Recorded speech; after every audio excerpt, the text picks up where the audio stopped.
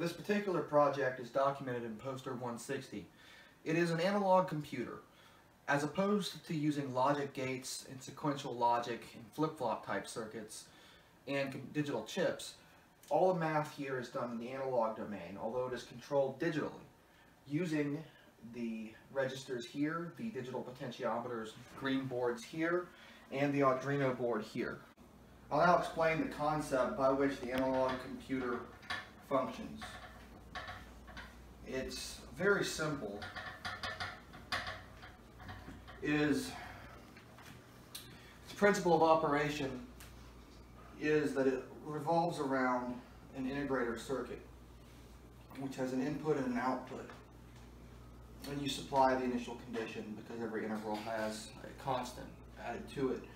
And this uses traditional op-amp type components.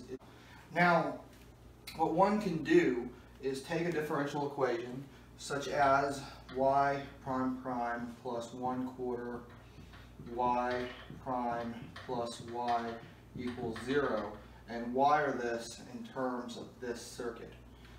For instance, for this particular one, you would have y prime prime equals minus 1/4 y prime minus y, where y is a function, not a constant, which is equivalent to just subtracting this to the other side. But a particular problem should be solved to show how it works. An example was the one I gave on the previous slide, second order linear differential equation. The analog computer has two general components. It has a cascaded gang of integrators. In this case, you would need 2 to get y from y double prime, which is the second derivative in time. And it also has a function board which takes the integral and function terms and recombines them together to set to the highest derivative here.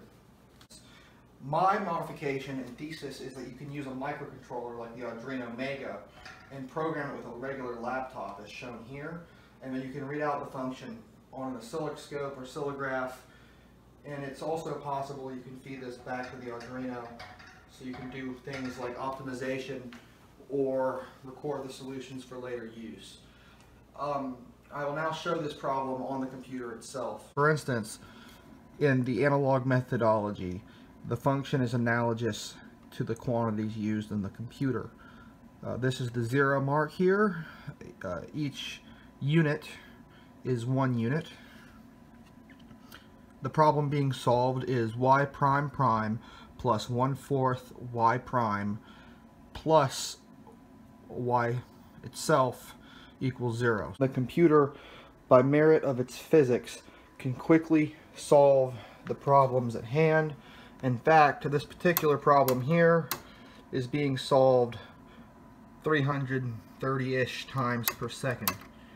We can zoom out and we can adjust the trigger to get a constant view, but it's, the time is greatly faster than anything else possible. Although only one problem was solved here, many different kinds of problems can be. For instance, this is an exponentiating sine function, which is obtained by taking the damping term, which is the plus 1/4 y prime t in the earlier equation, and negating it.